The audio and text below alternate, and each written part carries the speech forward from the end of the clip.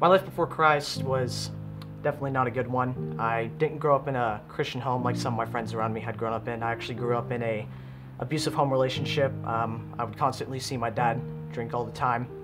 And because of his drinking, he was also abusive towards myself and my mother and my brothers that were around me.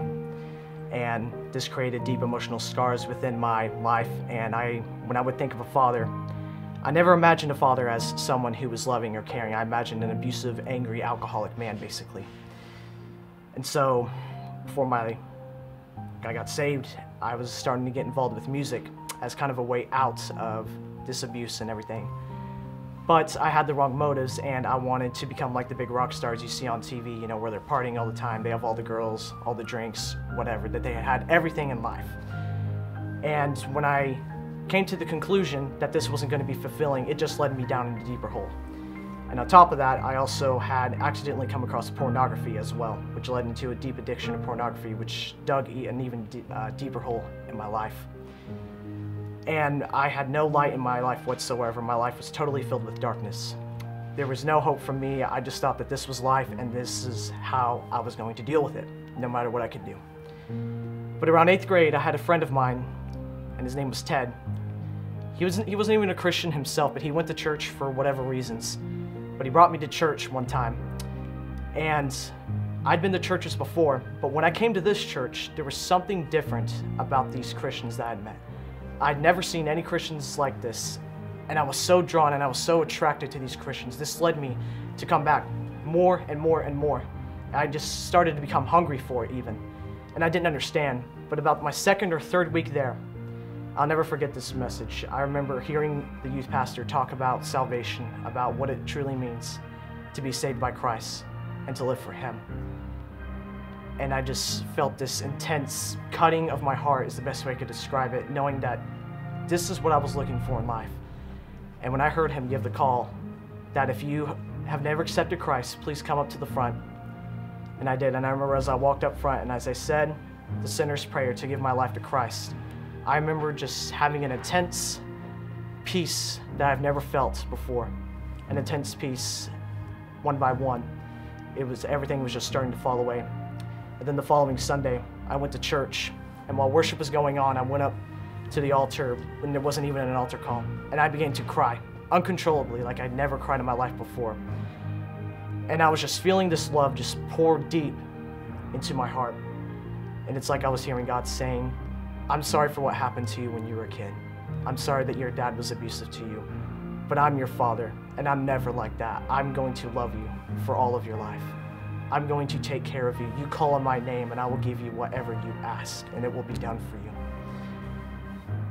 And I knew after that Sunday, I walked out of that church knowing for a fact that Christ was my Savior. He was my Redeemer. He was everything that He said He was. And I vowed to God that day that I was going to live for Him for the rest of my life.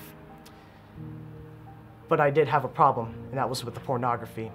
And then this eventually led to me coming up to me knowing that I needed deliverance. I was being tormented by demons in my dreams all the time. I was hearing demonic voices all the time telling me to do satanic acts. I was having all kinds of bad things going on that definitely were not of myself. And I remember I would try to fast because I heard people saying that if you're experiencing attacks like this from the devil, you should fast. I began to fast. I began to pray. And it seemed like no matter how much I was doing, it was just not cutting it. But then when I started to hear ministers talking about if you're still doing all of this and it seems like there's not an end to it, then maybe you need deliverance. And so I began to pray. And then I came to the conclusion when I needed deliverance. And I'll never forget this night. It was October 1st of 2016. Hungry Generation, the ministry, came to my church for our 11th church anniversary. And I remember as we were up at the front and he was praying for people, the second that he mentioned addiction, I felt something take over my body and send me to the ground. And it wasn't me screaming. I was screaming the loudest I'd probably ever screamed in my life, but it wasn't me. It's like, in a sense, I could feel everything that was going on, but yet it wasn't me. I was completely out of control of myself. And I remember at times I would even hear people trying to pray over me, trying to cast this devil out, trying to cast this evil that was in my life for so long out. And then as I was brought back to my normal self, and I got asked questions about, why all this is going on. And then Vlad proceeded to cast this devil out of me. I remember, of course, this demon, it took back over again. And then I would feel, when I felt Vlad touch my stomach and say, "Out in the name of Jesus Christ," it's like there was a fire, like a speary fire is the best way to describe it, just stabbing me in my stomach. And it was almost physically painful, but it was just so hot. It was just so, it's out of comprehension. I can't even describe it. But when this was going on, and I was just screaming, well, this demon was screaming, it was just all coming back out of me. And as everything else to calm down, and I was brought back, I remember I just hugged Vlad, and it was probably one of the biggest hugs I ever gave anybody. And I knew that instant that I was free. And after that, it's like a huge weight had been lifted out of my spirit.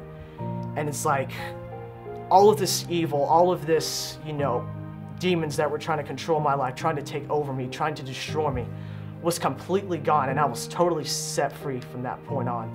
And even today, I can still declare that I am free.